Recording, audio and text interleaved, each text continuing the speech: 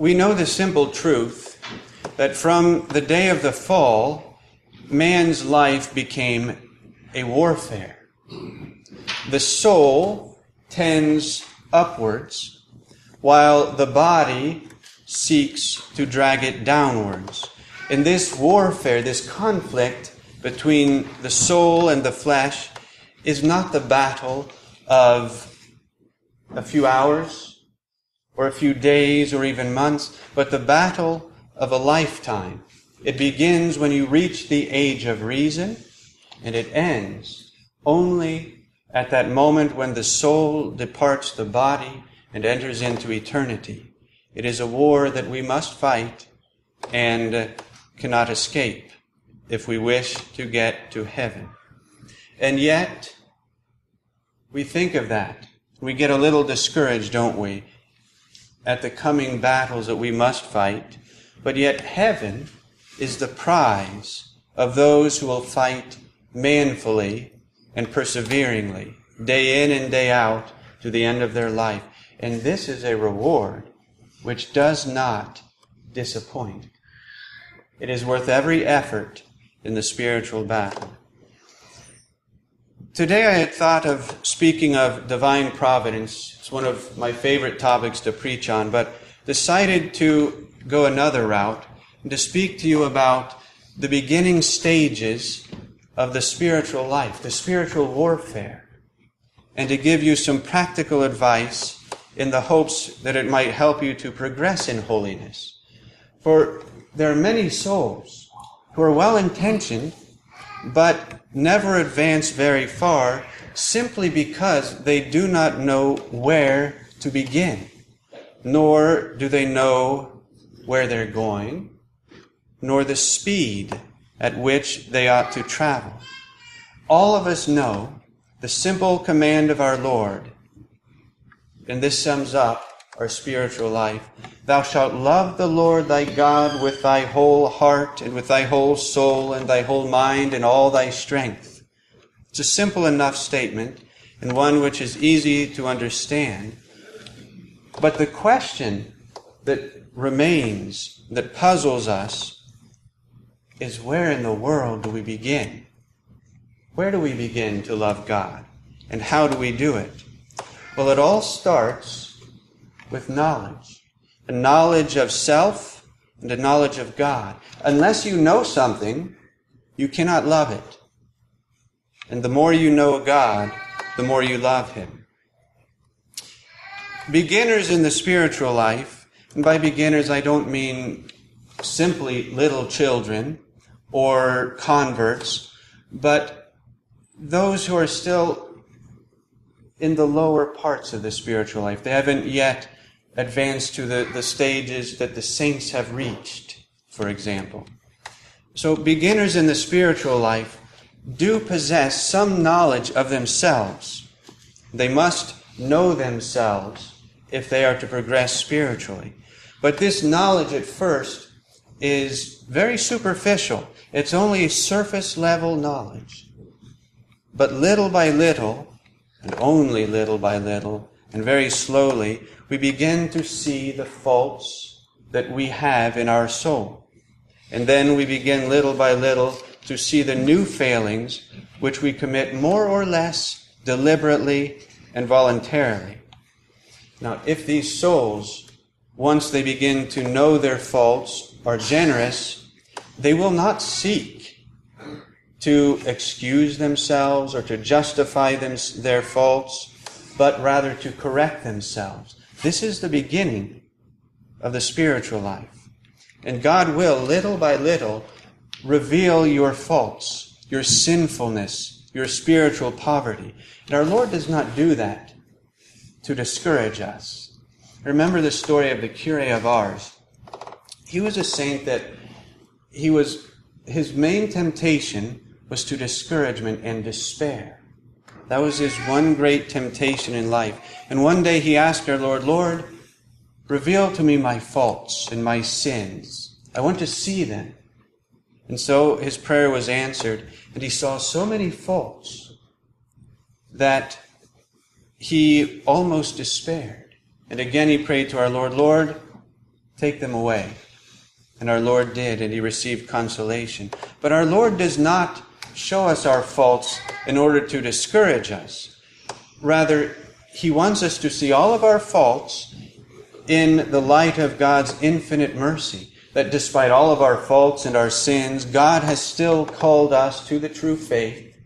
God still loves us despite all of the times that we have offended him, and he continues to call us to heaven. We must see all of our faults and sins in that light. If we don't, we will become discouraged. So the first thing that a beginner in the spiritual life should do is to know himself. How does he do this? He does it by a daily examination of conscience. 1 or 2 minutes in the evening is all it takes to examine what faults you have committed in the day. And then not only to just realize what your faults are, but to resolve with practical resolutions what you will do to overcome them. This is the knowledge of self. The faults that exist in beginners are these, most commonly, and these are the ones that we particularly do not notice in ourselves. We notice them in others, for sure, and we almost can't overlook them in others. But we don't see them in ourselves. And the first one is an inordinate self-love. And as I said, it's oftentimes unconscious. It's not noticed by us. But every now and again, when we're reproached, when we're corrected, when we don't get our way, well, then that self-love comes to the surface. You blow up in anger or some other sin. Self-love is often what is the fault of beginners. To overcome that temptation, we ought to meditate on the quote of what our Lord said, "Why seest thou the mote that is in thy brother's eye, and seest not the beam that is in thy own eye?" Despite the faults, as I said already, despite the faults in the soul of the beginner, God loves him more than he can even imagine. But his love is not sentimental. God's love for us is strong and manly, for he asks from us very great sacrifices if the soul is to progress in the love of God. Now, this takes us away from the knowledge of self, now to the knowledge of God. What is the beginner's depth of the knowledge of God? It is very dependent on sensible things. That's why it's so important for parents to fill their homes with holy images. When you pray the rosary, have some book with pictures of the mysteries that you can point to as you're praying each mystery and say, this is what we're supposed to be thinking about. We know God, we learn more about him when we have a visual image, and we should use them. Pictures, holy cards, religious books with beautiful pictures. But then the beginner also knows God in the mirror of the natural world. We see all of creation, and if we are generous, the sight of creation will make us think of God. We'll raise our minds to the goodness of God. And even more so when we read the parables, the prodigal son, the lost sheep, or the good shepherd, or today's gospel narration of how God cares for even the littlest of his creatures. All of these visual images help us to know God more so that we can love him more.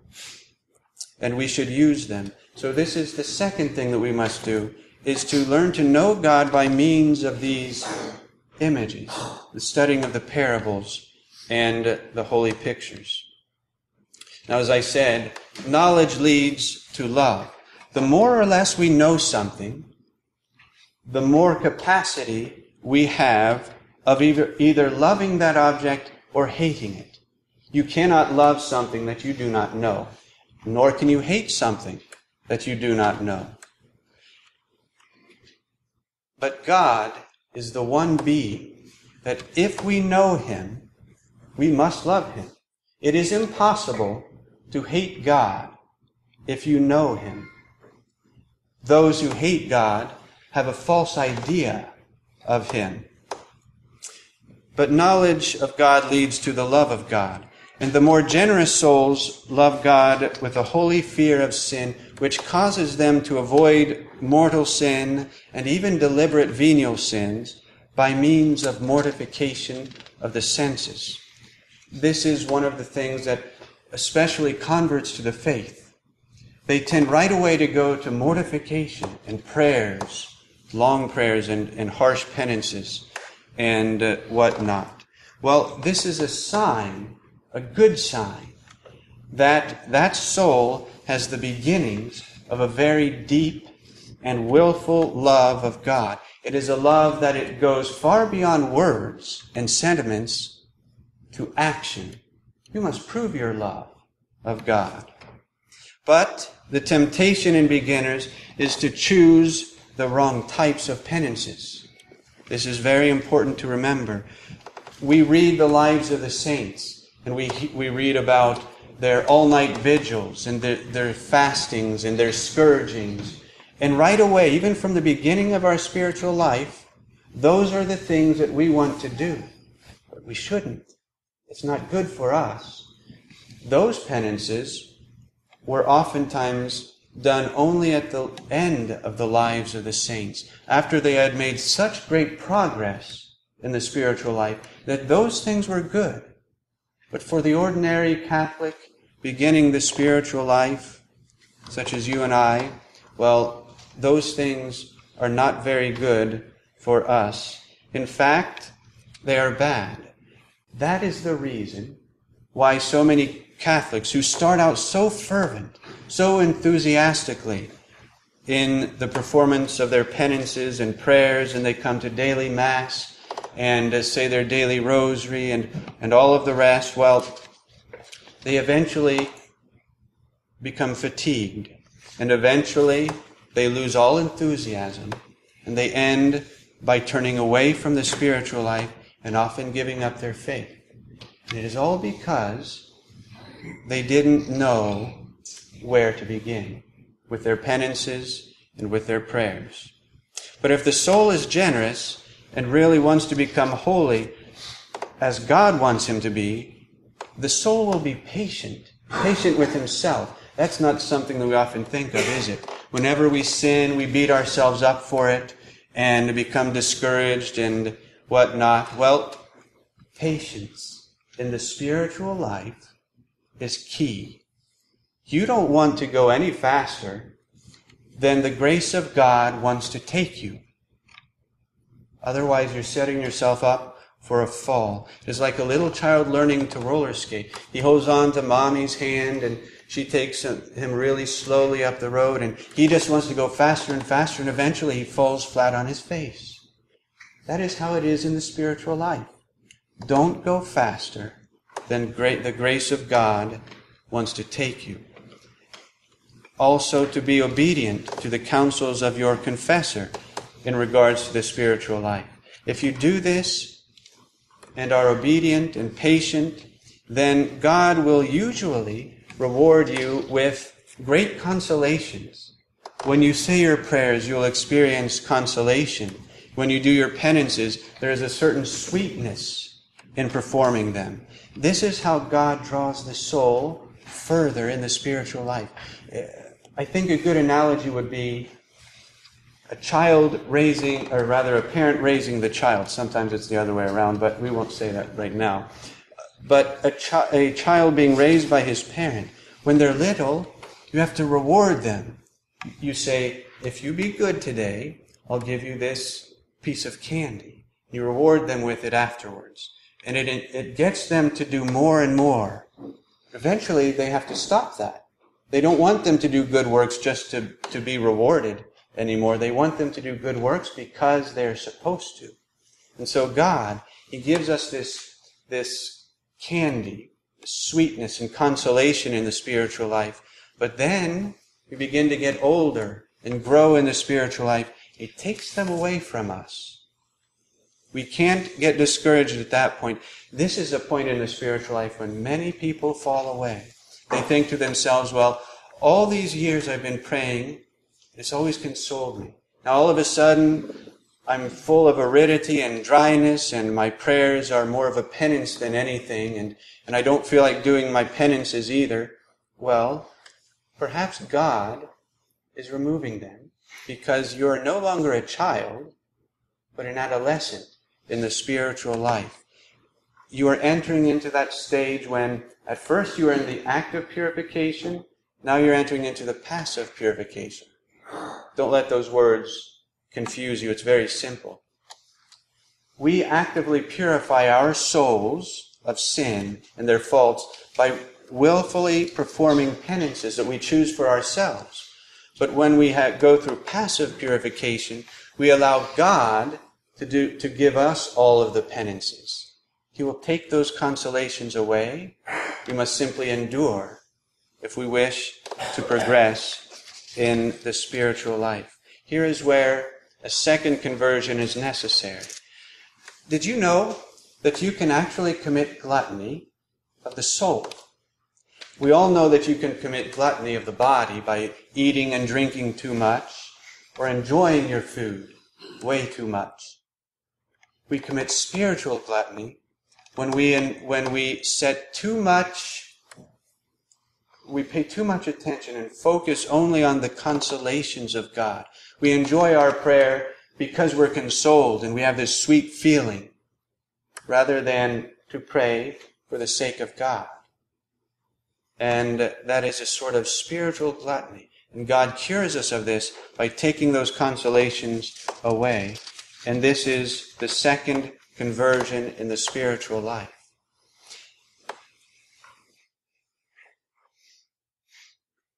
This period, as I said, this period of dryness in the spiritual life is okay if you still have the desire, a strong desire of pleasing Almighty God and avoiding sin. If you don't have that, then it's a bad sign, a sign that you are becoming lukewarm.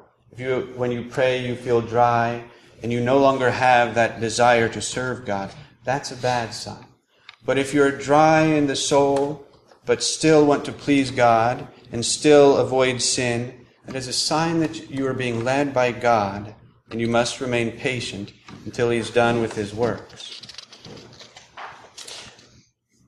So, practically speaking, it is imperative that that all of us have and possess a great generosity in this stage of the spiritual life. We must be generous if we want to advance and not to fall back into the life of sin. Our Lord said in one of His Gospels, "Blessed are they that hunger and thirst after justice, for they shall have their fill." And St. Thomas Aquinas commented on these words and explained them. He says, "The Lord wishes us to thirst after that justice, which consists in giving to every man and to God first of all what is His due. He wishes us never to be filled on earth, but rather that our desire for holiness and justice should grow always. Blessed are they that have this insatiable desire. They will receive eternal life, and here below they will receive an abundance of spiritual goods in the accomplishment of the precepts. If you love me," our Lord says, "keep my commandments." God does not want to force you into service, but He loveth, as the Scriptures say, a cheerful giver. We must, think of this, we must thirst for virtue. We must be generous in our penances, in our prayers. We must be generous with God. And we must be actually obsessed with the idea of heaven and with the thought of loving God above every other creature on the face of the earth. We must be obsessed so that thought enters into every other aspect of our life, whether in the workplace or at home or in private. Wherever you are, whatever you're doing, that thought you should be obsessed with that thought. It should be the guiding star of your life. St. Thomas, when he was asked, "What must I do to become a saint?" he said very simply, "You must will it. If you do not will it, you will not become a saint." I think of businessmen. I meet quite a few of them in the airports in my travels. And you can usually tell the more successful ones from the less successful ones. And people like Bill Gates, they didn't make it to where they are by a half-hearted willingness to sacrifice. No, they were dedicated men. In every aspect of their life, they worked at it, and they worked at it, and they never gave up. Their will was firm, and they always went after what they wanted. You don't get a successful businessman by going halfway, nor do you get a saint by compromise. If you want to become a saint, you must will it with your whole heart, and you must go after it in the most generous way. This is the virtue of magnanimity, by the way. To explain what that is, he who is magnanimous seeks great things. He has his mind on high things, great things, worthy of honor, but he realizes too that honors in themselves are nothing. But the magnanimous man does not allow himself to be conquered by difficulties, nor puffed up by pride or by his successes. And there is nothing on earth, no honor that is greater on earth than genuine holiness. It is the greatest honor on earth. And the magnanimous soul does not fear obstacles in attaining sanctity. He does not fear his critics, what they will say, what they will think, how they will judge them. They do not fear mockery. And if by nature they do fear these things, they will be generous in overcoming themselves, and they will seek in all things to please God. For it says, "No man putting his hand to the plow and looking back is fit for the kingdom of God." Life is a warfare, and we must constantly be gaining ground. Think of the generals in war. Brave generals always pushed their troops forward to gain ground. Never let them come back. They always pushed forward. So we should be doing in the spiritual life. So finally, to summarize, what is it that we must do in the spiritual life to progress? First, to know ourselves and our faults. We do this by means of examining our conscience every day. We must know God. We learn about God through his parables and through spiritual reading. Then we must love God. How do we love God? Not by mere sentiment or by mere thoughts, but in thought, or rather in deed and in action, we must love him by performing our penances cheerfully, but the right types of penance that help us to overcome our predominant fault. And so let us ask Our Lady to give us this great generosity in the spiritual life. And yet, when we fall, let us remember today's gospel, how God takes care of even the birds of the air. And when they fall to the ground, it says, does not our Lord notice? When we fall to the ground flat on our face in the spiritual life, God knows, and God will come, and by his grace will lift us up. In the name of the Father, and of the Son, and of the Holy Ghost. Amen.